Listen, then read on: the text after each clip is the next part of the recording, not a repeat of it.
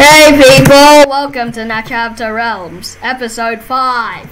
You can see I'm in creative because we switched this entire world to creative. Well, we actually didn't switch the world to creative, it's a new world now. So yeah, so this will be a creative episode and the next one will be as well. So yeah.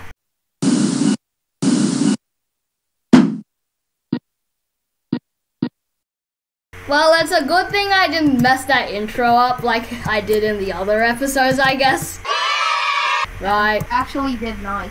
Now that this entire world is creative, it's a new world basically, and we just started out with a lot of houses, and then we ended up with a lot of houses. So yeah, this is an entirely new world, and the survival world is still intact, it's just not being played right now. So yeah, we'll have that when we switch back to survival again. Also, we're only doing 2 creative episodes because Natchabta Realms is supposed to be only survival. So after this episode and the next episode, which is episode 6, in episode 7 we will switch back to survival.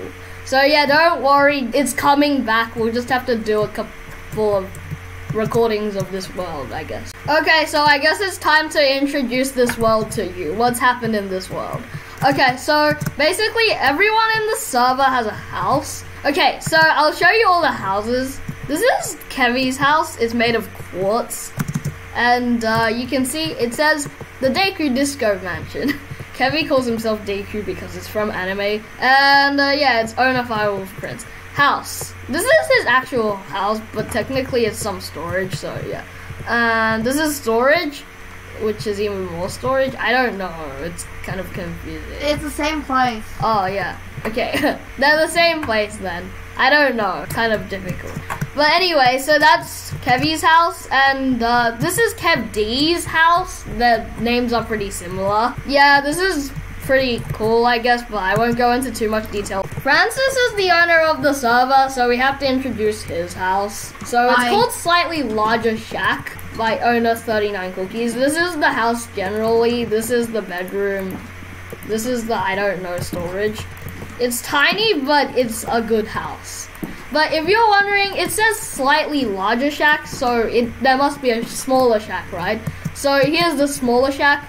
It's a not hot shack owned by him, but it doesn't say, I guess. I don't own it. I don't know slightly, okay. You can come along and claim it if you want. You see, it's tiny, and yeah, that's why it's called Not Hot Shack. Okay, so this is Barry's Bar.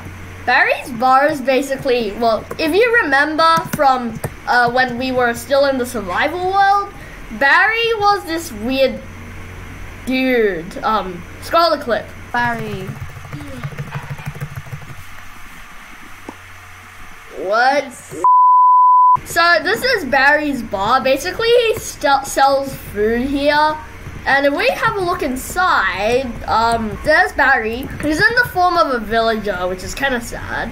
Water is the cost of 2 dirt. Pepsi is free. And Coke is cost-free slime. This is a chair.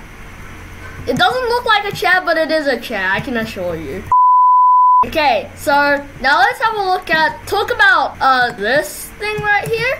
This is Arik's house. Arik recently joined this realm, so he's building this house right now. So yeah, that's how it's gonna work. But anyway, yeah, that's Arik's house. Now let's talk about my house. You notice how I haven't actually shown you my house yet?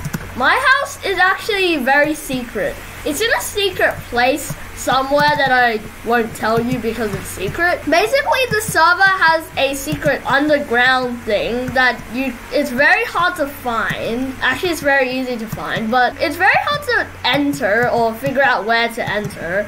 And yeah, that's basically how it works. And there's lots of entrances and lots of exits. So yeah, that's how the secret works. And my house is in the secret, so yeah. You know, me and Kev D own the secret underground secret. It's called Alex and DoTube secret place because like I'm Alex the guy and he's DoTube, but like I don't know. And yeah, it's just really secret and stuff. So yeah, now I'll just explain some of the things that are owned by the government. I may miss some of them, but who cares? Okay, so this is the Natchabta City Gulag, and the owner is the government. The gulag is for bad people, and there's lots of lava to kill the bad people. Okay, so that's the gulag. Also, something to say about the term government, because this is a communist server, the government is run by the people. So when it says the government, it's technically just the community. Now here next we have the Garden of Love, the government. I don't know how this works, but there's two wood love heart thingies, and it says Garden of Love. Add your name and a flower. Garden of Love. Add your name and a flower. Okay, so there's lots of flowers basically, and you can just put all of the people that are in here. And yeah, that's basically how it works. Okay, so this is the starting area. Although it doesn't say owner the government here exactly. Well, actually it does. It's not exactly, it's just called spawn, and you have the server rules here and here, and it says welcome to Natchabta City. So if I just kill myself, I will hopefully respawn here, and then it says welcome to Natchabta City, and I can happily enter this place. The world spawn is just set just there, and yeah, that's how that works. This is the library. It says Natchabta City Library, owner the government, which is the community. Basically, this place has a lot of bookshelves. I don't know what other use there is, except for a pop-up enchantment table, which KevD is supposed to be working on. But yeah, that's the library. It has lots of books, but we can't read them because it's Minecraft. This is the community bunker. Owner, the government, again, you know. The community bunker has two places. Snack Shack or Old Shack Secret House Sewers, and coming soon, the ship sewers. So basically, here's the Snack Shack. I'll show you that first. So the Snack Shack is basically a place where you can get lots of snacks, like watermelon, milk, cookies, bread. And you just press each of the buttons and you will get one of those. My inventory is full though, so I can't pick them up, which is kind of sad. Alright, so now back to the ship, which is the ship. This is the ship. It's basically a shipwreck. These were added in 1.13. And we found one right here. So yeah, you can access the ship basically from the community bunker.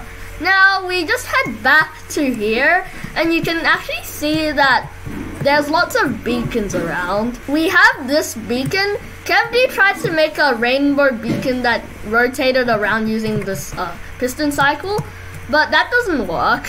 I also made this rainbow beacon that works. Well, but it's not redstone. It's just lots of rainbow stuff and, you know, these pane glasses that I was using to make this. So this is the Natchabta City pumpkin farm.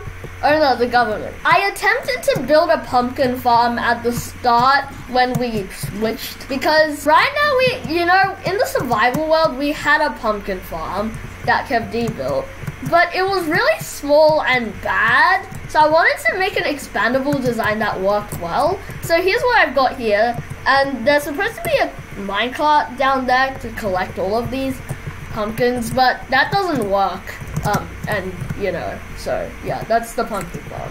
This is another house, and it's kind of random, and you can see it has no doors, but you can actually access those from the community bunker, I'm pretty sure. Yeah, that's why it has no doors, because you just access it from all the way over somewhere there. I don't know. This is my failed attempt at building a 4x4 piston door. I tried to build one, but it was really hard for me. Let me see if it works. Like, at least the closing should work. Yep, the closing works, but the opening doesn't, because I haven't actually built that yet, so, you know, it doesn't work. This is the military base. Why do we even need a military base, you ask? I mean, this is Natchabta, so why do we need one? Well, that's because me and Francis like to build flying machines, so he just started flying. Okay, we like to build flying machines and missiles, and we're trying to figure out how to build them so that to protect ourselves. And we also like to build lots of weapons, like this one, which is like a fireball firing thingy that's run out of fire charges. Yeah, that's why we need the military base. It's pretty important, but now it's kind of scrapped. And also there's water on the floor because we need the water so that we don't explode everything if the TNTs ignite and stuff. You know, don't destroy everything. And over here we have the airport. You're supposed to fly with your Elytra into here, kind of weird, but you know. So this is an X-ray machine apparently. Also, the entire airport is actually still under construction, so expect not much, you know. So We're gonna build planes and then but currently you just fly with your Elytra through the airport and all the way through, you know. So yeah, that's how the airport works. Francis will probably build that. I have not an idea of how airports work, but Francis has been on a lot of planes, so you know, he'll build everything. So you can see that there's some fences around here that says unclaimed plot owner something. Well, people are gonna need some plots, so we've pre-built them basically, and yeah, we're just waiting for someone to claim them. Also, for example, the not hot shack is also waiting for someone to claim it, so you know, that's what's gonna happen. And here we have my nether portal. Well, I built this, but anyone can go through it, you know. So yeah, and if we go through the nether portal, you know, we get to the nether, and I'm burning in lava right now. Block up the lava. I don't think that's a really good idea since it might overflow the lava somewhere. But anyway, let's go back. I suppose that's about it for this episode. And if you're wondering, hey, why don't you do some stuff in this world? Well, we're not really going to do that because just like in episode 1 when I introduced you to the entire server, we're just going to introduce you to this as well. So this episode is just kind of introducing you to everything in this world. Next episode will be the last creative episode for this session, and it will also be the episode where we actually build some stuff. So yeah, that's what's gonna happen in the next episode. I definitely haven't addressed everything in this world, but hopefully I've addressed most of it and haven't left out anything that's super obvious that I should probably do that. But anyway, hope you enjoyed. Thanks for watching. Bye.